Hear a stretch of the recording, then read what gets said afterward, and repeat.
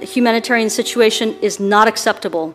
Humanitarian access through the Lachen corridor and other routes must be available now. We will do everything possible to make that happen, and we look forward to continuing to work with you and the rest of this committee to make that happen. Well, thank you. We'll turn to a round of 5 minutes. 400 tons of essential goods used to go to the Lachen corridor daily. On August 15th, we saw the first reported death from starvation of a 40-year-old man, and I fear he will not be the last. Do you share my assessment as well as the ICJ's assessment that the blockade may represent a real and imminent risk to the health and life of Karabakh Armenians? Yes, we do, Senator. We share your sense of urgency, and that's why we are working this as hard as we are. Well, can you explain to me then why the United States is not or cannot do more to get humanitarian assistance in, as well as what we are doing to support the International Committee on the Red Cross? We've actually undertaken quite a lot of action on that front, Senator. We have been working this nonstop, in person, over the phone with all different actors, Baku, Yerevan, Stepanakert, to try to move this thing. We finally, I believe, were able to work with international partners to get a first truck through. That's a Russian truck, I would point out. But the point is that that traffic is now flowing. The agreement is that traffic through the Lachen corridor has to be open. So while I think all of us welcome that one truck through Agdam, I think all of us also agree it is not enough. It's not enough. Lachen has to be open. Other routes can be open too, but Lachen must be open. That's one truck is non-negotiable. One truck is not mercy. Absolutely. It's not even what's just. The reality is, you know, in addition to the blockade of Nagorno-Karabakh, President Aliyev is reportedly building up troop presence both around Nagorno-Karabakh and Armenia's border. Surely we can't take anything he says about wanting to find a solution to the crisis seriously when he is withholding food and also threatening violence. To me, that's pretty outrageous. I'm concerned that we are not, I hear your testimony, but I am concerned that we are not bringing urgency to this situation and taking a whole of government approach to pressure Aliyev. How real are the fears of renewed war? And what is the department doing to avert an Azerbaijani attack on the people of Nagorno-Karabakh and Armenia? Has the State Department told him to stand down and threaten sanctions? Has the White House and National Security Council told him to stand down? Has the Pentagon, through contacts in the Azerbaijani military, told him to stand down? These are the problems that I have with the waivers of Section 907. I don't understand. If that is about having influence with the Azerbaijanis, they're not working very well.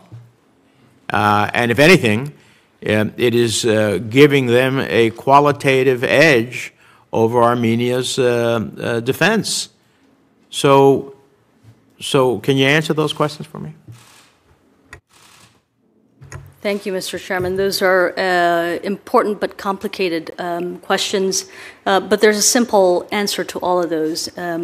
I've got here a ream of paper listing all the various telephone calls, meetings, travel that we've had to send across a very, very clear message. Number one, Lachen corridor must be open now, no more delay.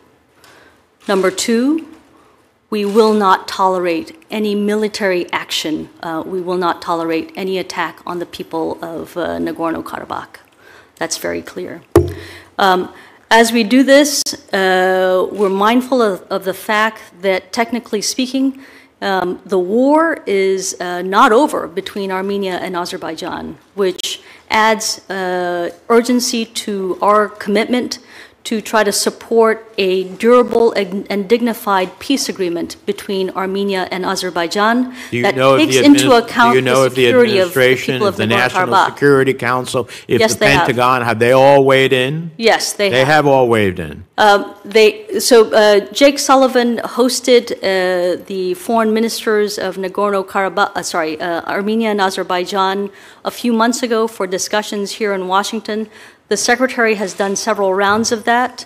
The Secretary has also had multiple phone calls with President Aliyev. I have had multiple phone calls with the foreign ministers of both countries over the last couple of weeks alone to drive home those messages. I believe that we are beginning to see a little bit of movement, but we're not going to rest, Mr. Chairman, until we actually see real results. All of this is just in pursuit of the 2020 agreement, the ceasefire agreement.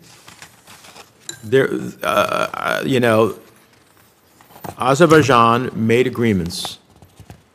We are just asking, even though we think there's much more to ask for, we are just asking for them to live up to their agreements. Now, if the agreements that they made, the commitments that Azerbaijan made in the November 2020 ceasefire, it's now 3 years after nearly, and we are revisiting that which they had agreed to and that have violated.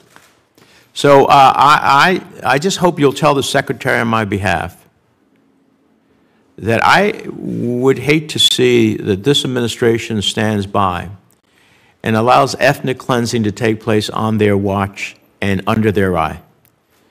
We don't have to wait for reports of what happened a decade later. It's happening in real time. I've already raised this question at previous hearings months ago. And I said, people are dying. And I got a response, well, we're not sure about that. People are dying. I don't know how many more have to die. And I certainly expect that if this continues, even if this is abated tomorrow, that we're not going to keep waiving Section 907. We only embolden Aliyev. We give him a message that it's okay. That's the wrong message. Senator Ricketts. Thank you, Mr. Chairman. Thank you, Assistant Secretary Kim. Since the breakup of the Soviet Union, Armenia has been an important security partner for Russia and houses one of the few military